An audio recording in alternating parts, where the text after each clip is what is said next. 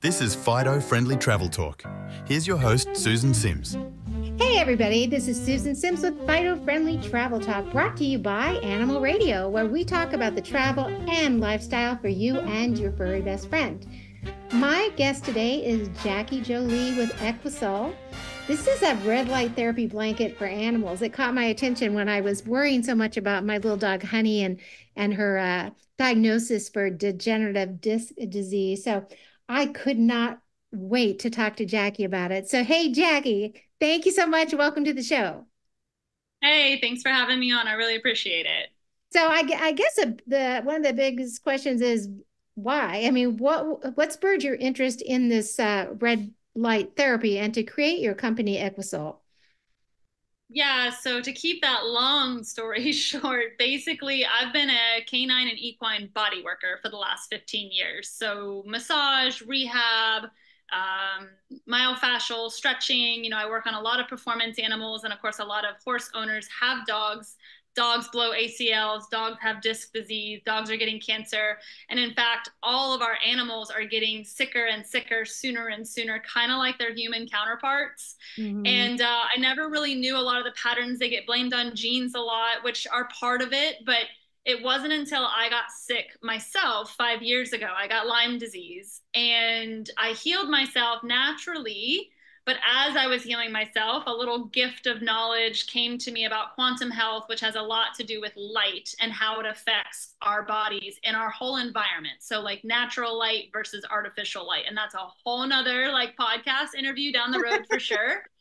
But learning about how powerful light is, because it truly is the strongest, fastest energy source that we have in the existence of the universe, it's super powerful. And so I had already been using a laser a few times in my practice before I truly learned all the information about the healing power of light. I used it on myself to overcome a lot of the side effects that I had from Lyme disease. And of course, anytime I do something with me, I always think about my industry and the animals. I've been an animal lover my whole life. And so I was like, okay, how could we bring this to the animal industry? Like they use lasers, but that's for a very isolated area. They're very expensive. You have to have a medical professional to use it. That's very inconvenient of all the appointments and stuff that you have to make. And the idea of a full body blanket of LEDs that are just as strong enough to make a physiological effect, but not too strong to where you can cause damage, because with lasers you can. And so that baby was born in my brain about 4 years ago. And so it's been just the whole system of starting the company, starting the patent, finding manufacturers, design, trial and error, case studies, and now here we are that we've launched the dog blankets August 1st, and we have some horse products coming out in November, leg wraps and bell boots, and then we'll have the horse blanket available next year. So that's how it all started and how we got to where we are now. So you're surrounded with animals, but did you have the test subjects that come to mind when you first developed this brilliant idea? And who were those test subjects? Anybody I could get my hands on, to be honest. I have two dogs of my own. They are younger, and I like to think that I keep them pretty healthy as is, but they did get lots of test studies on like the sizing of the blanket and the measurements and the trial and error. And then I did my own study like 3 months ago where I had like blood work done on them. I did red light for 30 days every day and then did blood work again. There wasn't tons of huge differences there, but only because like they're not sick. Like they're healthy dogs right now. They're 4 and 6, so they're still really young. But Mhm. on the horse side, since I'm with horses every single day, I've been doing tons of case studies, which can just over relate to dogs all the time. Mhm. So, like red light therapy heals wounds faster than I've ever seen in my life. We've healed suspensory tears in 30 days, which is usually a 60-day healing process. We've healed bone fractures in 45 to 60 days, which is usually a 90-day process. We actually have a case study finishing up now that is for a dog that was paralyzed. Nothing worked, like acupuncture, steroids, drugs, massage. They tried everything. They have a wheelchair for this dog. I mean, they've spent a ton of money. And lasers were starting to work on the dog, but it was a really expensive procedure for her to go 3 days a week. So she tried my blankets, and within 2 weeks, the dog is now standing and walking on its own, like all over the place. And so that's a testimony. That's a testimony right there. I mean, you could just leave it at that. That's the end because, well, for it's us going to who, be a pretty big one. Yeah. I mean, I have another, go I ahead. have another one that like, this is actually pretty common. People will see their dogs like lick their paws and chew on their paws a lot. And sometimes it can be allergy related. Like you definitely have to get that kind of crossed off the list with your vet. But most of the time it's a pain response. You know, our animals can't verbally talk to us. They only have like their physical behavior and movements of something that they're doing to tell us something hurts. And so I've seen in my practice a lot of times with dogs licking and biting on their paws, they've got restrictions in their spine and it's pressing down on those nerves and it's causing pain. And so they'll kind of like lick their paw as just like a coping mechanism to calm themselves and calm their nervous system. And so I have a client of mine that has a little Jack Russell Terrier. A lot of the smaller dogs have a lot of back problems from jumping down on things. And so her dog was licking her paws all the time. And the vet was just like, allergies, allergies, allergies. But it wasn't going away. They changed diets, they took allergy shots, all these things. And so she started working with an acupuncturist and chiropractor, and that did help, but it never like stuck, you know, like she would go back to it 30 days later, she'd be like licking her paws again. And so she tried my blanket for a month as well, and no more licking. Like it's completely gone. Like it hasn't come back, and it's been 90 days since she tried my blanket. Well, she already ordered one, so she has one coming, but yeah, it's completely gone. It went in there and healed that nerve. It went in there and hydrated the joints and the soft tissue around the spine, and that's what red light does. And so she's just healthy as can be now. You know, that's amazing that you even mentioned it. Honey's a Jack Russell Chihuahua mix. Okay. Very active. She's 8. And, you know, as we discussed, and I had talked to you about this earlier, you know, when she was diagnosed with this degenerative disc disease, it was a shock. But I noticed that she was licking her paws a lot. In fact, this week alone, I've noticed that she's doing that more.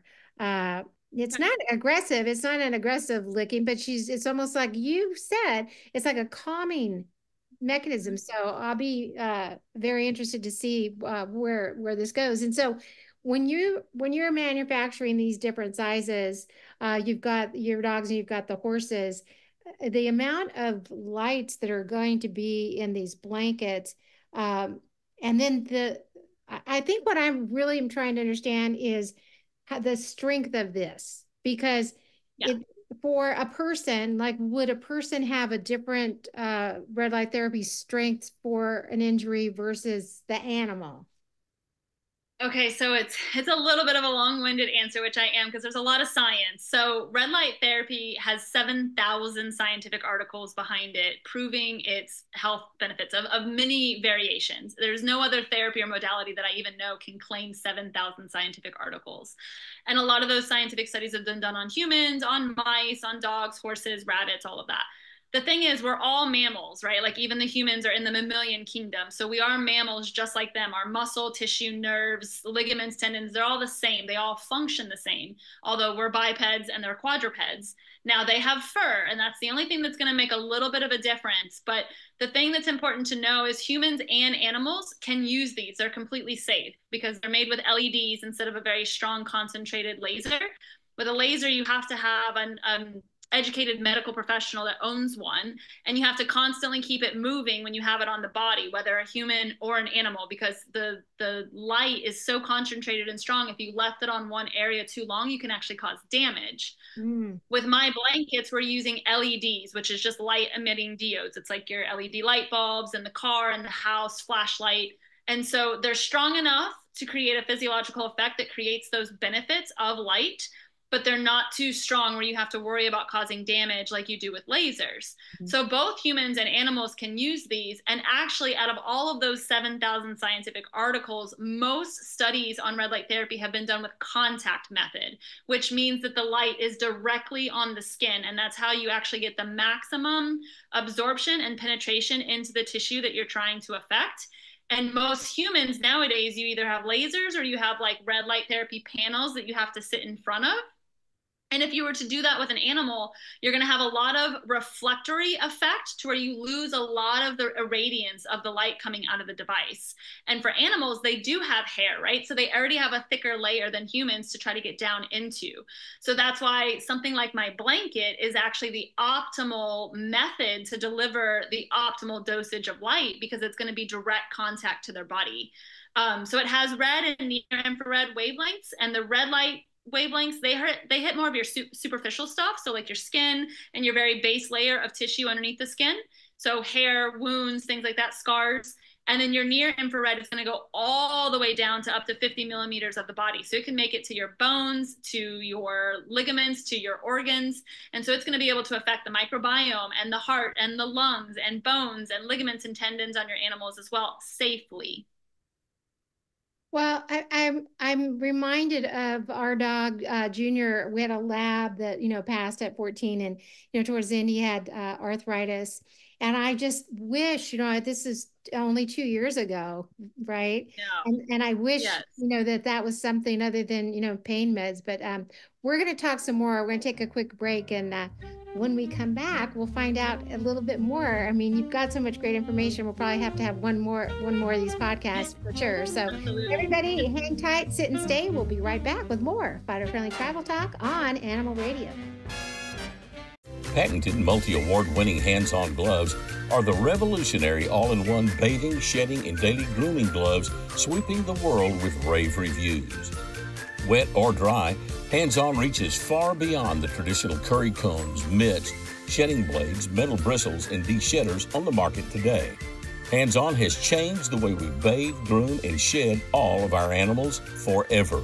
Shop now or find a local retailer at handsongloves.com. This is Fido Friendly Travel Talk. Here's your host, Susan Sims. Welcome back. This is Susan Sims with Fido Friendly Travel Talk with my guest, Jackie Jolie from Equisol. And before the break, we were learning so much about red light therapy. And I know there's the benefits that we've already discussed. And, I touched upon arthritis. And I don't know when a pet parent really, once they're observing, hey, my dog isn't really, acting correctly. And now the way things are, you go to the vet and just like a doctor, oftentimes they're just saying, take this pill. And I was really concerned with our dog Junior, because then I started researching some of this medicine and I thought, geez, that's not good. That doesn't sound like it's good for their liver long term. And then now you're here on the market with your company Equisol and your Dog Sol. And so for the horses, what's it called? Horse Sol? What is it called? It's Equisol is like the company name because of course horses are like the main direct passion. But no, it's just called Equisol, and then Dog Sol for the Dog Sol blankets. Yeah.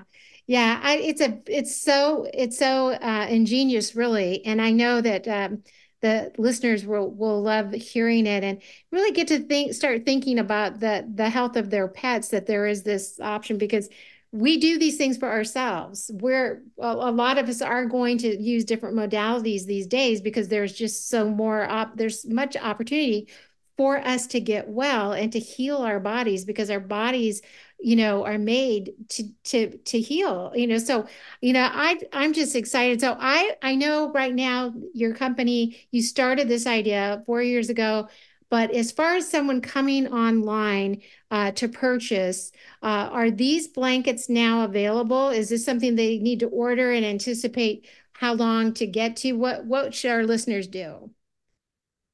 No, they can go on now and order the blankets. When we launched in August, it was as a pre-order. I had to get the initial inventory sum set up, but actually they are currently like on their way as we speak right now from our manufacturers.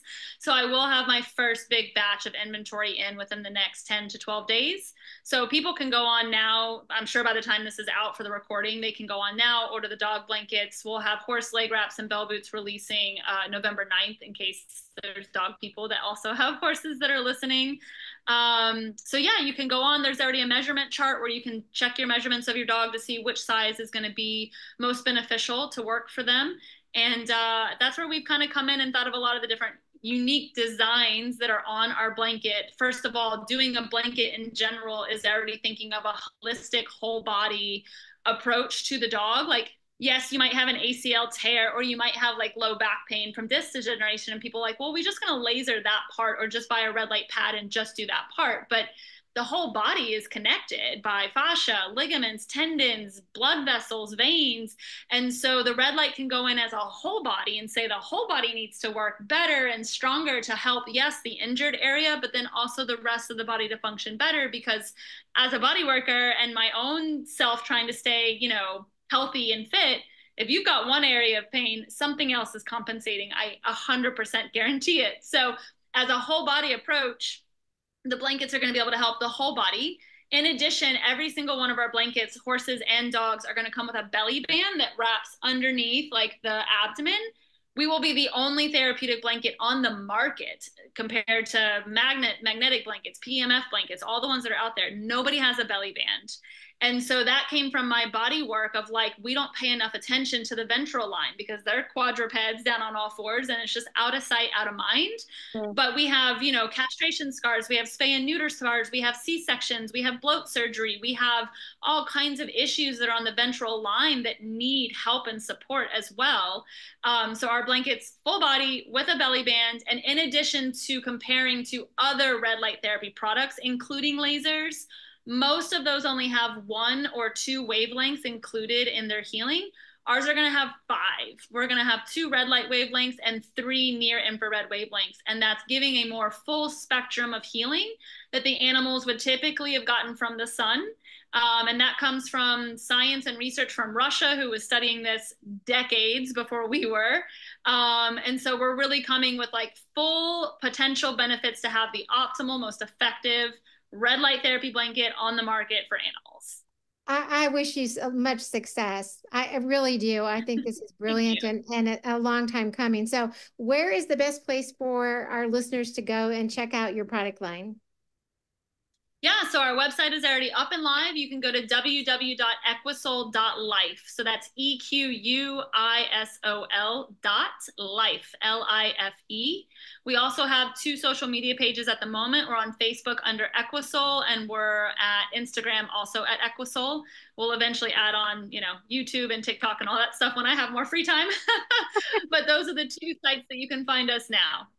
That's wonderful. Thanks so much for taking the time to talk with me today. I really appreciate it. Yeah, thanks for having me. I can't wait to share and light up the way to animal wellness globally. That's it for Fido Friendly Travel Talk. For more information about today's show or just about traveling with Fido, log on to FidoFriendly.com. Until next time, travel safe and leave no dog behind. This is Susan Sims for Fido Friendly Travel Talk.